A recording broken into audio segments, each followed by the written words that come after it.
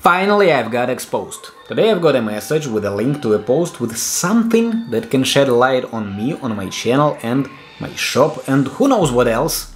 Let's see what they've got. Yellow, you're on Penstock, channel about pen spinning, and a lot of secrets are gonna be revealed today. I'm going to reply to one of the posts in the pen spinning community, which doesn't accept me and hates whatever I say and do. I'm okay with that, but also I have right to reply to claims from people and point out my own point of view on different matters, right? And today I will read some thoughts with you and tell what I think about all this. Also, I want to thank Laker and Rommel, pen spinners from spinwell.com, who agreed to help me with today's video by providing their freestyles. Enjoy watching and listen carefully.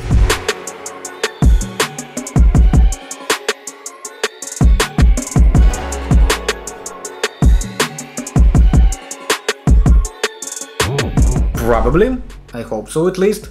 Today I will reply to the whole community represented by Lito. He was the one who posted this compilation of rumors. Thank you for that, I guess. At least now I will know exactly what is wrong with me, because before there were only whines and foggy hints, nothing certain. Okay, let's begin.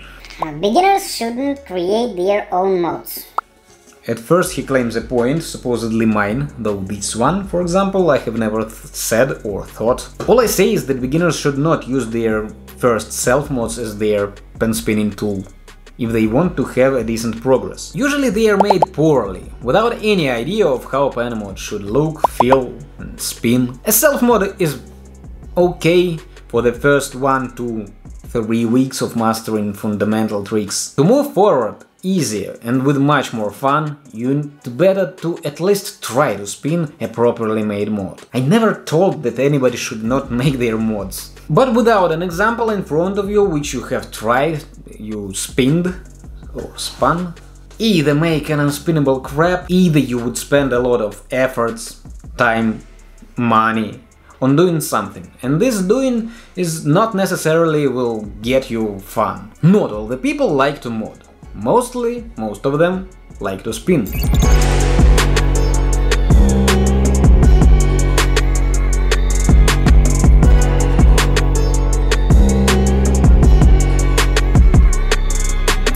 This is false. Modding is easy and anyone can do that. Yeah, a lot of ugly unspinnable creations of beginners prove that right. Actually, I don't really want to argue this. He thinks this way, I think another. Learning to mod early can help a lot. How exactly? And introduces beginners to pen spinning culture. How exactly? The best what a beginner can make is a victory mod. How does it introduce him to pen spinning culture? And it is the best what a beginner can make by himself if he is good at making something. In most cases, in 90% of cases, it is going to be an ugly, unspinnable piece of. Also, it's clearly just to convince people to buy his overpriced pre-mades. Whoa, easy there.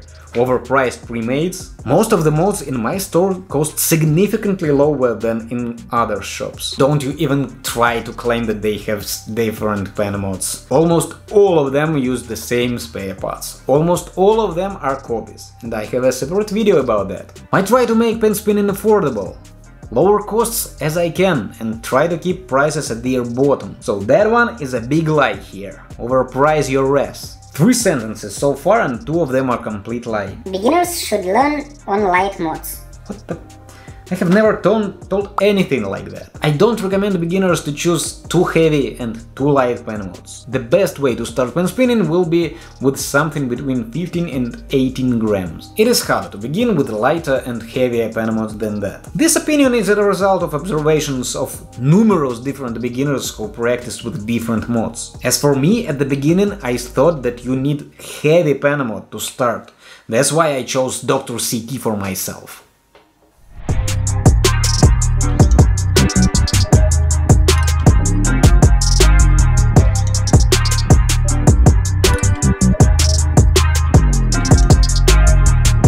The other thread on the front page for a more in-depth analysis, but this is an old myth that should stop being perpetuated. By the way, old pen spinners thought completely opposite, so this analysis, in-depth analysis, can't be a final point, just another opinion. And in the future pen spinners could decide that it is completely false as well, and consider it as a myth which shouldn't stop being perpetuated. Also, there are still a lot of experienced pen spinners who recommend beginners to use lighter modes. I'm not among them though. Whom are you arguing with, my friend? There are pro modes. Of course, there aren't. Anyone can spin anything they want at any level. This idea ties into the previous bullet point. This idea ties to existence of G3 based mods, for example, most of which are hard to spin for beginners and most of intermediate pen spinners. Also, there are a lot of unbalanced, too light pen mods, which would increase time for your learning of simple linkages dramatically. Sure, you can spin whatever you want, but some mods are going to slow down your progress, some speed it up. Video topics such as jab wipers, which is simply not a thing. It was called a jab-like wiper combo. I took it from jab spinner, and as there is no strict definition of jab style, it doesn't have clear frames, one can call combos which he thinks look like jab-like.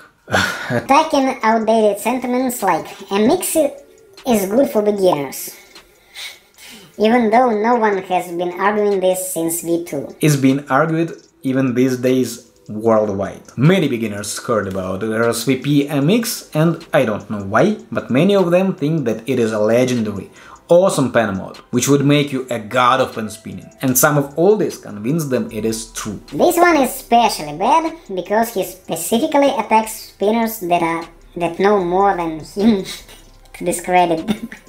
Actually, that video was pretty much a translation of one of my videos for Russian community into English. There were, and maybe still are, some old-timers who considered RSVP MX the best choice for pen spin beginners. In Russian pen spinning community, MXs have very good reputation and for beginners as well. So my intentions are not to discredit anybody, which I don't remember doing at all. By the way, this video was hated in Russian community by all this for completely another reasons. You hate me for saying obvious things, as you think. They hate me for saying wrong things, as they think. Ironic. And what's more ironic, each side is wrong. I don't think RSVP MX is bad. The only thing I am against is recommending it to beginners. That's it.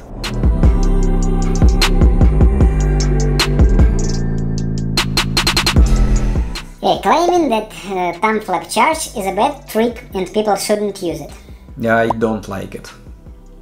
It's a trick that can be used beautifully and is used beautifully in many combos. So I don't know what he is on trying to tell people not to learn, use it. It can be used beautifully, but not so often and by very skilled pen spinners. In most cases it looks like a crappy mediator trick between Neosonic and fingerless thumb around, made by people who can't link these tricks without it. That's what I think. Do I have a right to say what I think? No, you have no, because you're spreading misinformation. No, I don't. Chill. Information consists of facts. The only fact I am spreading is I think beginners should avoid charged thumb flap. It is true, I really think so. So it is correct information. The following are not misinformations, as though the previous was, but simply reasons why he sucks. Well, if there was any misinformation in the previous, it was from you. Some of points which you argued I have never said, never thought. Some of them are my points of view. It is not fact and information. Not that I insist on being the only right person out there, but I still have right to speak out. Yeah, as well as you. And yeah, I have some experience in teaching and popularizing pen spinning. Okay, let's hear reasons why I suck. Overpriced shop, that's just him dropshipping Eno parts. The prices on penstock.at are the best for most of the goods. I never do dropshipping. I have several suppliers. At least this reason must be totally deleted from the line, dude. It is complete bullshit. Not a single true word. Overpriced shop. What the hell? I keep prices as low as it is possible. And all the funds go directly to development of spinball.com. I saved as much as I could and made it.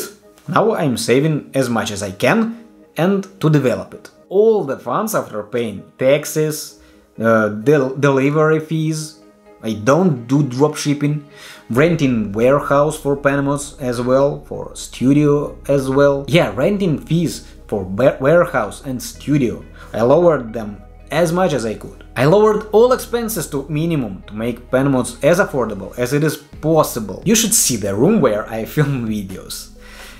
Dude, it is literally in dump. Yeah, it is a big city dump. Dark place. And after that you call my penmods overpriced. That's so unfair. I've never told that, but I have no profit from penstock.net. Only expenses. Yeah. It doesn't feed me. And accusing me in dropshipping.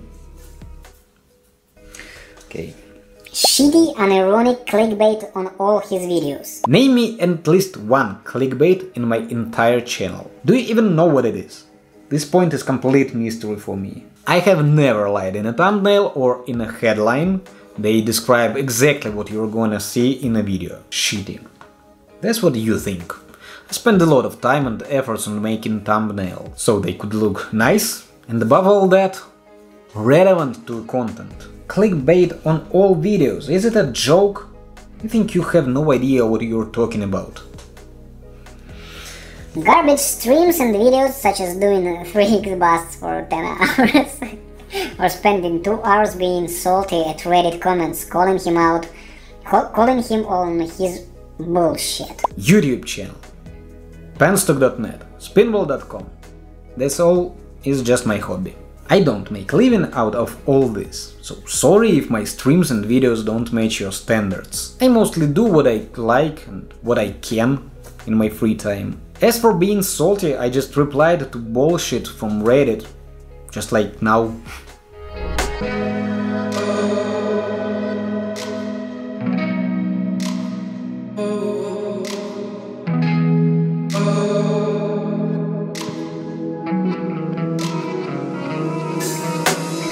Responding to criticism and corrections from more knowledgeable spinners with hostility and refusing to change. I changed a lot throughout my life. But never was it because you wanted me to. I don't respond to criticism with hostility or hostility.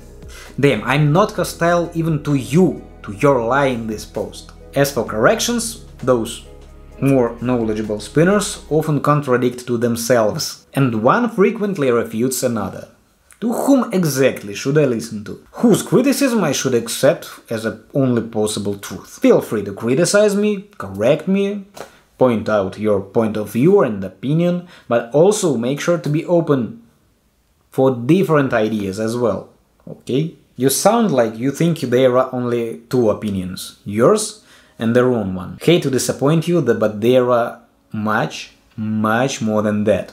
Expand your horizon. And if you disagree with my point of view, don't become so hateful. Because in most cases those corrections, as you call them, most of them today are bullshits. So those corrections are just other points of view, which other experienced pen spinners also can criticize. They are not facts. Just the way people see this or another aspect. I don't hate you for disagreeing with me. I have never said that you suck just because you think in other way than me. Why do you? And why are you so sure that I'm not knowledgeable? I started pen spinning in 2014, started to teach people in 2016. I did it online, offline, spoke to a lot of different pen spinners, beginners, pros, average spinners. In most cases my opinion is just a compilation of thoughts of different people. If you don't agree with me, it doesn't necessarily mean that I'm wrong. What if in some aspects I'm more knowledgeable than you? Nah, just kidding, I know you're not going to allow such a thought.